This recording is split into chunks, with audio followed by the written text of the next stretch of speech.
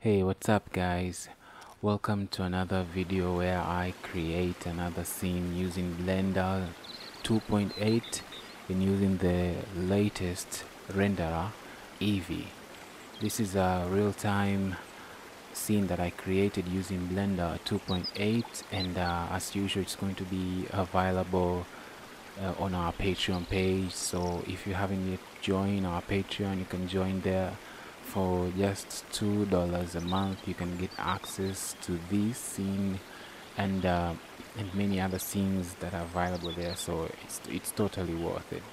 And as usual, our goal by the end of this year is to have at least 300 scenes, all in Blender Eevee, all in real time.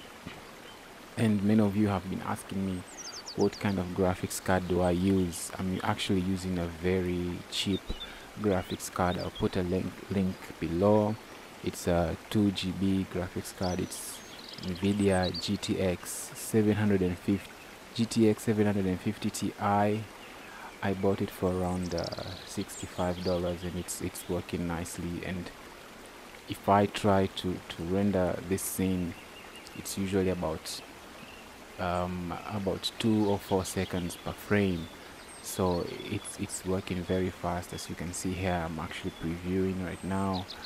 I'm in this I don't know what mode is this, but it's not the rendered mode, but I'm just showing you how this model looks like.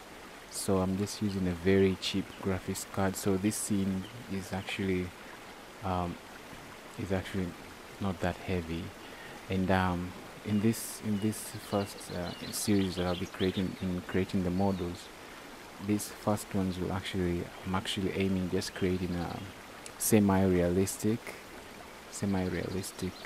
scenes, and then later on I'll go into the heavy, super hyper realistic scene. As you know, Blender 2.8 is actually in beta right now, so I'm also still learning how to create hyper realistic scenes, which was actually much easier in Cycle. So don't forget to download this. The link is below. Thank you.